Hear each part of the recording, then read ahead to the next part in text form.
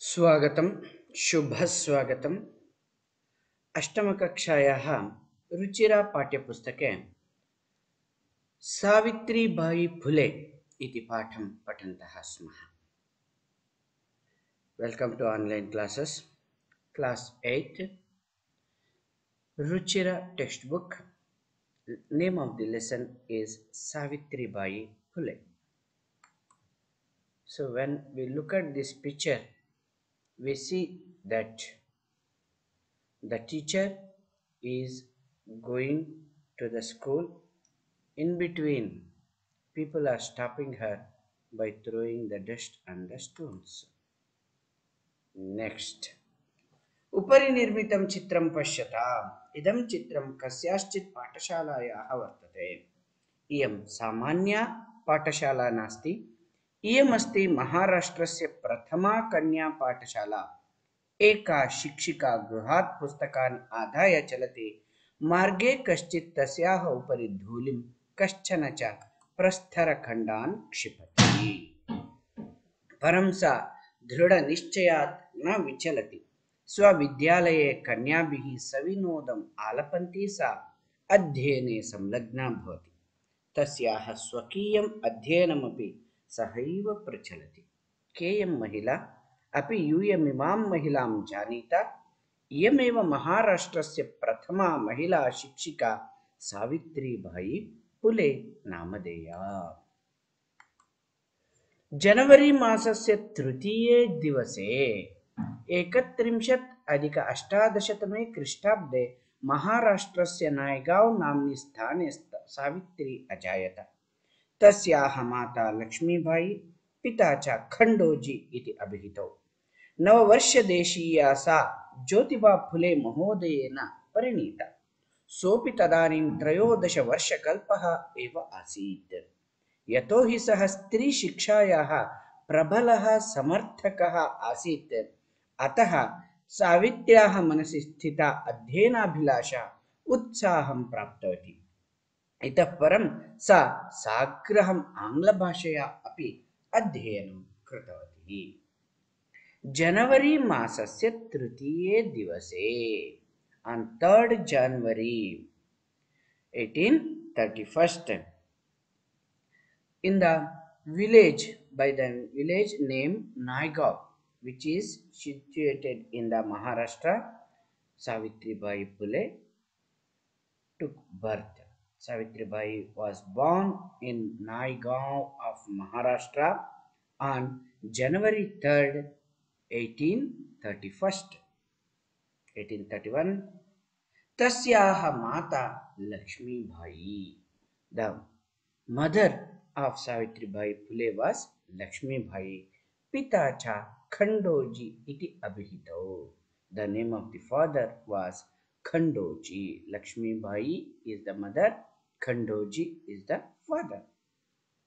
नववर्षदेशीया सा ज्योतिबा फुले महोदयेन Parineeta. When she was just 9 years old, she married Jyotiba Phule. Parinita, Parinayaha Nama Vivaha. She married Jyotiba Phule at the age of 9 years. Sopi tadanim Trayodasha Varshakalpaha eva asit. Even Jyotiba Phule was just 13-year-old. Savitri Bai Phule was 9-year-old.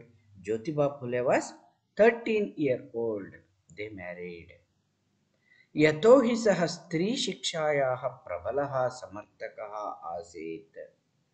She married him because he was a strong supporter of women education. Stree Shiksha.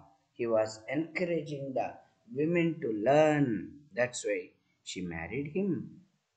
अतः सावित्र्याः मनसि स्थिता अध्ययनाभिलाषा उत्साहं प्राप्तवती. She has become very curious after the marriage of Jyotiba Phule because she had so many desires to study.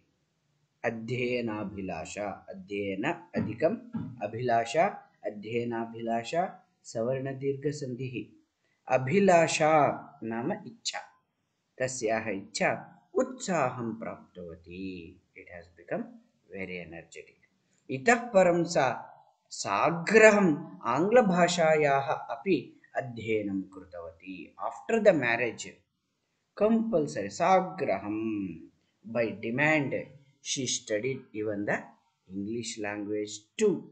She was not only studying Indian language, but she studied English too. सप्तचत्वारिंशत् अधिक अष्टादशतमे ख्रीष्टाब्दे पुणे नगरे सावित्री ज्योतिबा महोदयेन सह कन्यानां कृते प्रदेशस्य प्रथमं विद्यालयम् आरभत. तदानीं सा केवलं 17 वर्षीया आसीत्. एकपञ्चाशत् अधिक अष्टादशतमे ख्रीष्टाब्दे अस्पृश्यत्वात् तिरस्कृतस्य समुदायस्य बालिकानां कृते पृथक्तया तया अपरः विद्यालयः प्रारब्धः. In 1847 पुणे नगरे सावित्री ज्योतिबा फुले महोदयेन सह कन्यानां कृते प्रदेशस्य प्रथमां विद्यालयम् आरभत. So in Pune city, in 1847, Savitri Bai Phule, along with the Jyotiba Phule, started a school, first school for the girls. It was the first school for girls which is started. तदानीं सा केवलं 17 वर्षीया आसीत्. Then Jyotiba Phule encouraged the Savitri Bai Phule to start a school in Pune in 1847. That was the first school for girls. When she started the school, she was just 17 years old. We even could not complete our education. Schooling we will not complete at 17 years now. But she started a special school for girls in 1847. Sorry, 48. 1848. Then एकपञ्चाशत् अधिक अष्टादशतमे ख्रीष्टाब्दे अस्पृश्यत्वात् तिरस्कृतस्य समुदायस्य बालिकानां कृते पृथक्तया तया अपरः विद्यालयः प्रारब्धः.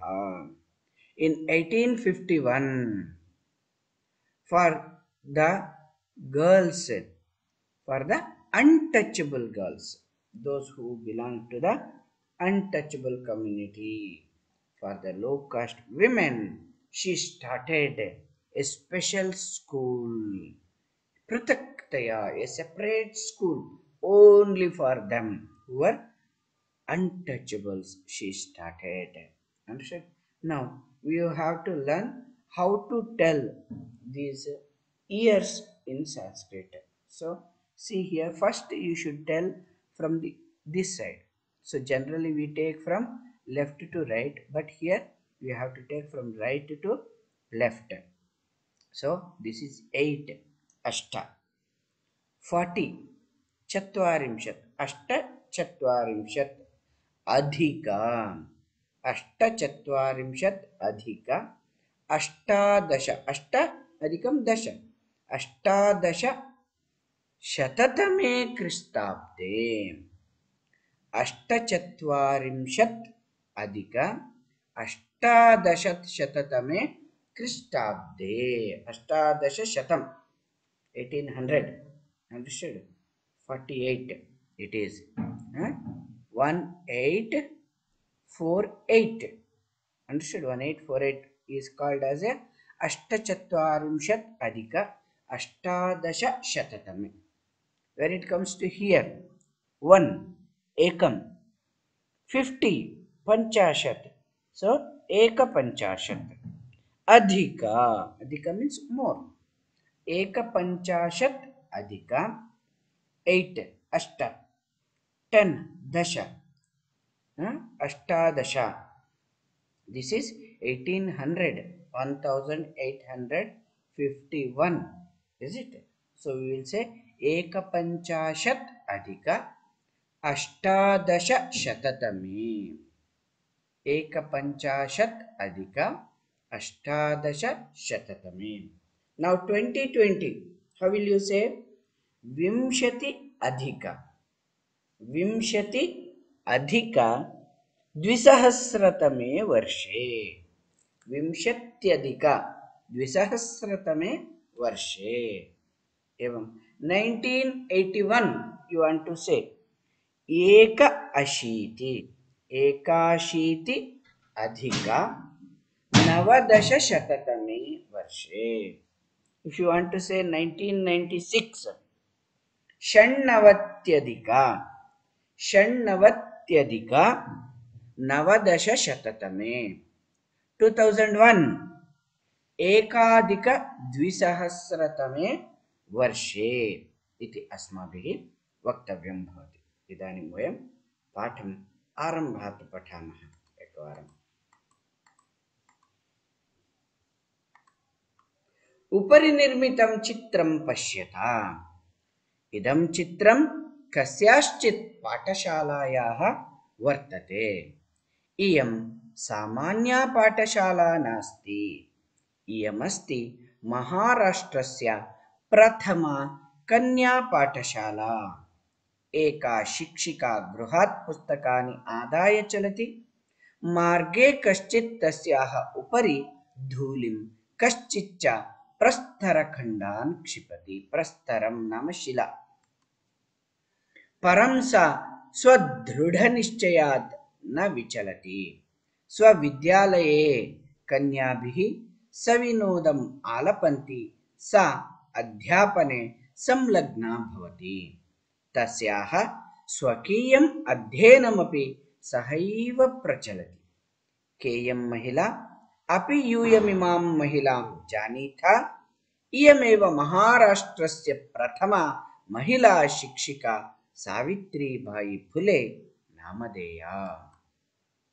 सावित्र्याः चित्रं दृष्टवन्तः. जनवरी मासस्य तृतीये दिवसे 31 अधिक अष्टादशशततमे ख्रीष्टाब्दे महाराष्ट्रस्य नायगांव नाम्नि स्थाने सावित्री अजायत. तस्याः माता लक्ष्मीबाई, पिता च खण्डोजी इति अभिहितौ. नववर्षदेशीया सा ज्योतिबा फुले महोदयेन परिणीता. सोऽपि तदानीं 13 वर्षकल्पः एव आसीत्. यतो हि सः स्त्रीशिक्षायाः प्रबलः समर्थकः आसीत्. अतः सावित्र्याः मनसि स्थिता अध्ययनाभिलाषा उत्साहं प्राप्तवती. इतः परं सा साग्रहम् आङ्ग्लभाषायाः अपि अध्ययनं कृतवती. 48 अधिक अष्टादशतमे ख्रीष्टाब्दे पुणे नगरे सावित्री ज्योतिबा महोदयेन सह कन्यानां कृते प्रदेशस्य प्रथमं विद्यालयम् आरभत. तदानीं सा केवलं 17 वर्षीया आसीत्. 51 अधिक अष्टादशशततमे ख्रीष्टाब्दे अस्पृश्यत्वात् तिरस्कृतस्य समुदायस्य बालिकानां कृते पृथक्तया तया अपरः विद्यालयः प्रारब्धः. So what happens? What she has done? What else more she contributed for the women education? We will see in the next period. भवतु शुभदिनं, भवतु अनुदिनं. धन्यवादः.